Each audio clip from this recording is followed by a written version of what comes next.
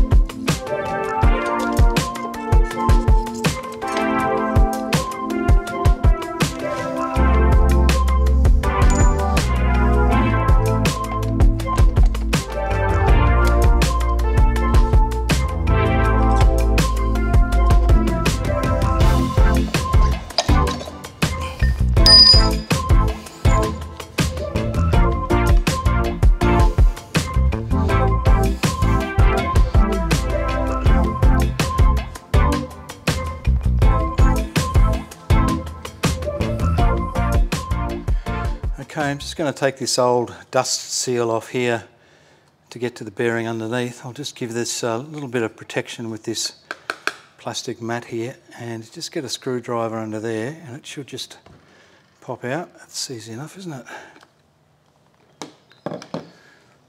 Alright, there's the bearing. So you can see the bearing here, and inside here is a sleeve that runs through there. So I don't really have enough purchase on the inside to get a drift or anything in there to come out from the inside and push it out. So that's why I'm using these blind bearing pullers. Okay, I'm just going to put my hot air gun on and just try and warm some of this area here.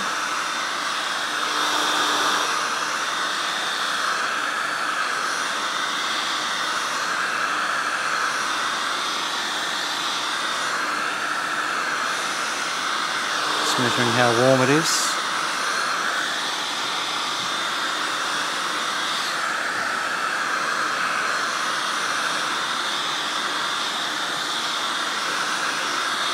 just looking at the top of the bearing, and it's got a heap of rust I can see down the side, and yeah, I think it's been in there for a while.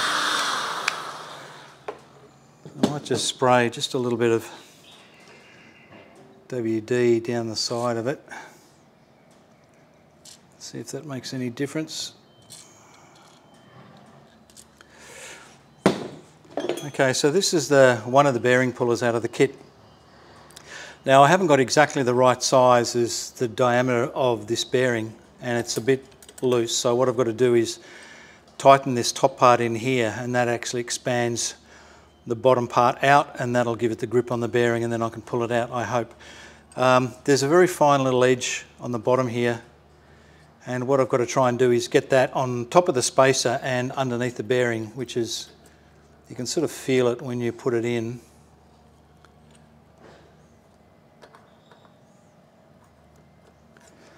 It's a bit of a hit and miss thing, so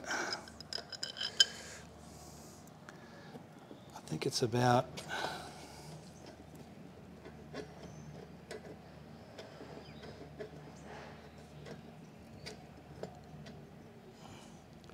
there somewhere, I think. Let's try that. Just tighten it up.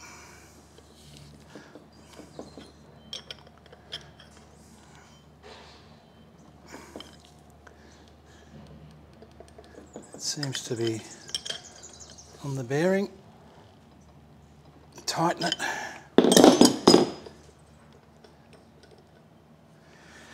And we'll put our slide hammer on the top.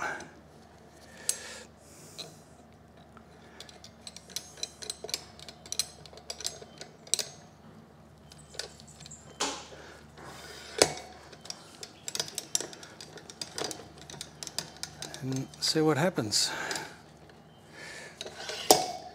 Now I'll give it a bit of a tap. I don't want to go too much because I don't want to damage any of the spokes or anything here, but I'll just see if I can see any movement there or not.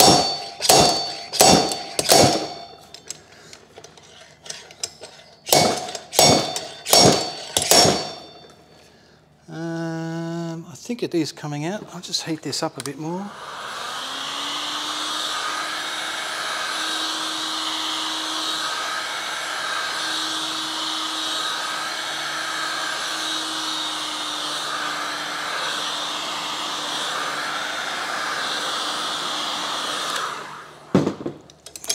Yeah, I think it's coming.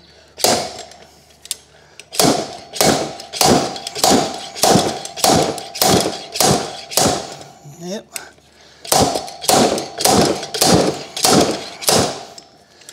Slowly, but I can see it's moving. I think I'm actually pulling up the spacer with it. Oh, maybe not.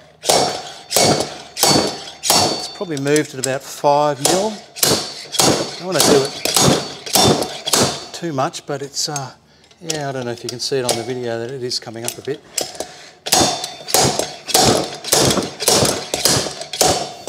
Almost there.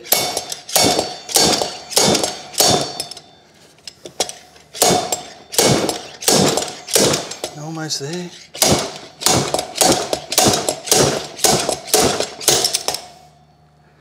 Okay, it actually picked up the spacer in the middle as well and pulled it out.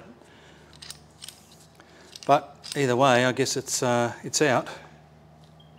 Okay, so that came out. I can see that there's a bit of rust. I don't know if you can see in here. There's a bit of rust and stuff in there which probably didn't help the equation. Anyway, we'll turn it over and try the other side.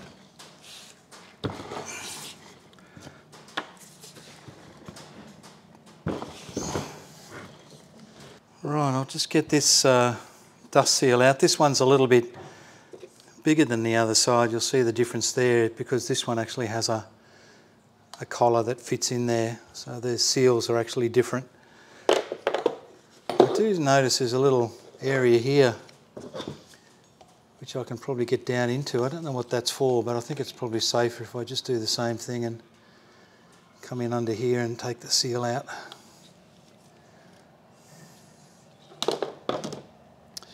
Again, I can see down the top of here that there's quite a bit of rust and stuff in there as well, so I don't think these bearings have been out for a long time. Now this one maybe should come out easy because there's no sleeve inside it. I can grab it right on the bearing. I'll just do the same thing. I'll give it a bit of a heat here.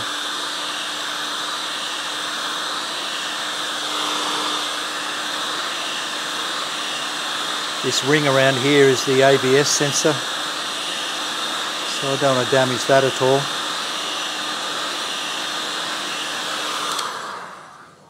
Just put a bit of WD down in there. Again, I don't know if it's actually going to do anything. It may do.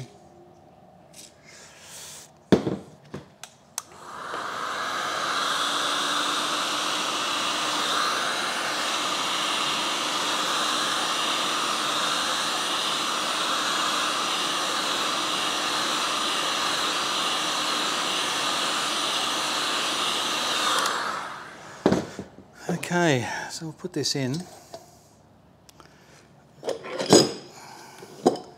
Same thing again, just hold it and tighten it up.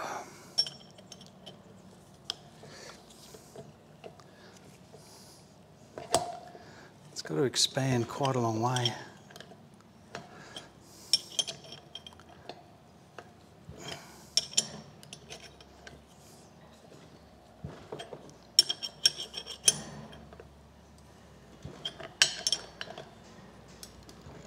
It's pretty tight there now. Yeah.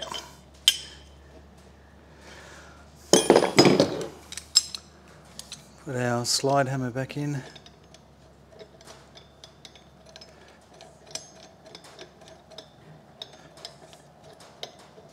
It's a bit of an angle. I can see that it's not, you can see that spinning around. It's not like in the dead center, but sure I've got enough thread into the top of it. And okay, we'll just try the same thing maybe. Just going to try and hold the wheel a bit as well as it. It's actually a bit warm.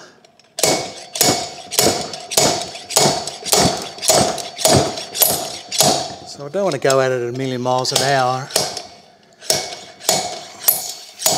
I could probably, if I had a press, I could turn this over and just come in now from the top because it's not blocked. I could probably put a drift or something in there and press it out, but I don't actually have a press at the minute.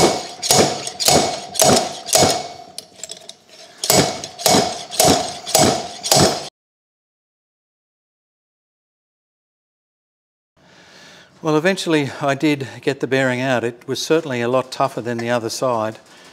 But I just worked away at it slowly. I didn't want to sort of get too ballistic with it and end up doing any damage to the disc or bend the spokes or anything. Anyway, it's out now, and I'll just spin it. I don't know if you can hear that. I'll try the other one. I'll just spin it near the microphone so you can listen. That one's a bit dry. I might actually open it up and take the cover off and see what's inside to see if there's any grease still in there or not. Alright, so this is the bearing. I can see that there's a number on there, 6204 LU NTN bearing. Let's just take the plastic cover off and see what's underneath here. It should just come off if I can get it off.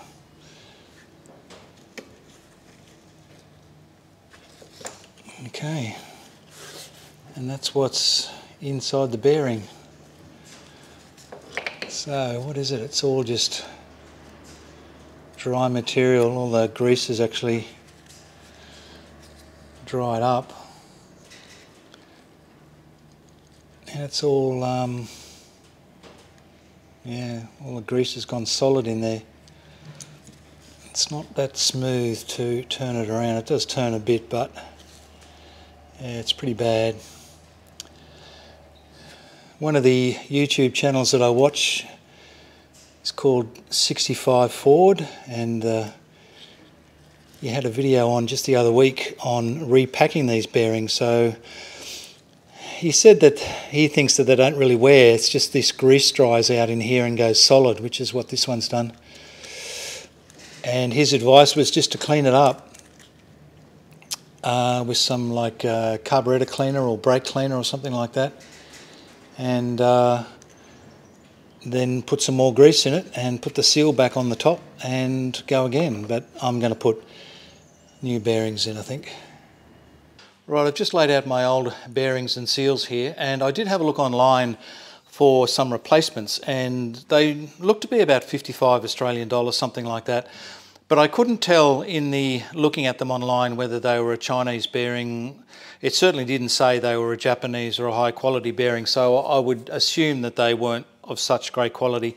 Anyway, I've just come back from my local bearing supplier where I've picked up some original replacement NTN bearings and some seals, and all I had to do was just give them the numbers off the original bearing. In this case it's a 6204 LU, which they matched up, and then the two dust seals here. And the seals are measured by the internal diameter, the external diameter, and then the depth or the thickness of the seal. So this one was a 30-47-7, this is in millimetres, and this one was a 25-47-7 there. So I've got all those. I'm happy with the quality of those. I'm glad I'm actually putting in some better quality NTN bearings back in.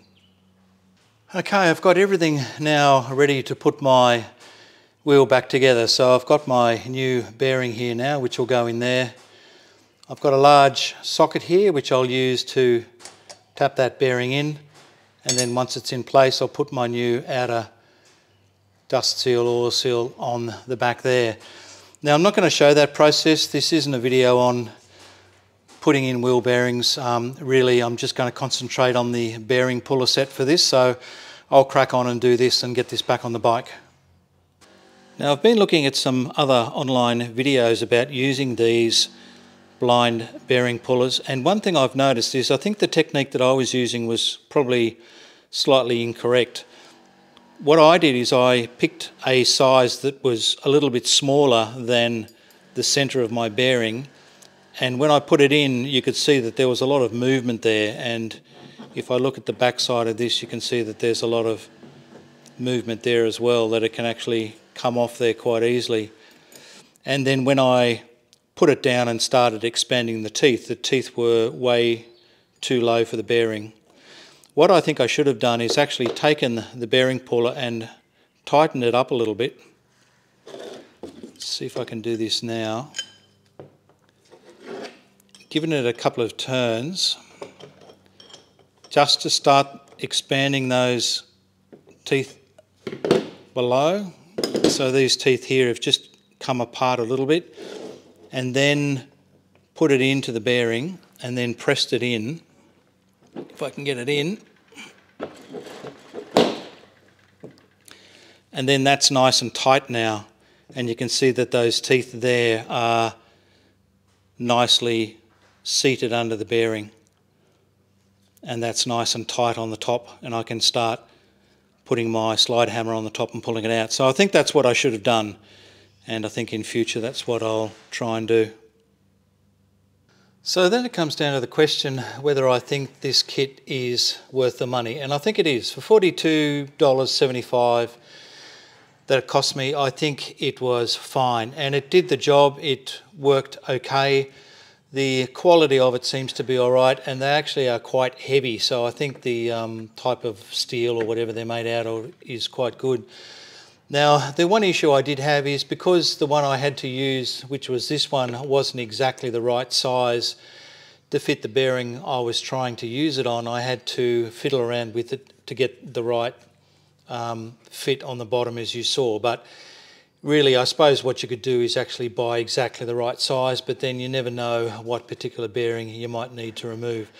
So I'm happy with the kit. The only comment I would make is I've had similar items like this before, and I'll just show you this black iron socket that I have here. This is a large one that I have, and over a period of time it gets very rusty and the finish starts to go on it. So I would think that for this one, what I will do is probably just get some WD-40 and just give it a coat of WD-40 just to keep it oiled, so when I store it away, if you're not using it for a year or so, then it may stop it sort of rusting a little bit. Anyway, I am happy with it. If you actually Google or go onto eBay and look for a 9-piece blind bearing puller set, you'll probably find exactly the same item as what I've got here. Okay, that's it for today's video. I appreciate everybody watching the video, supporting the channel. Please share, like and subscribe, and I'll see you next time. Bye for now.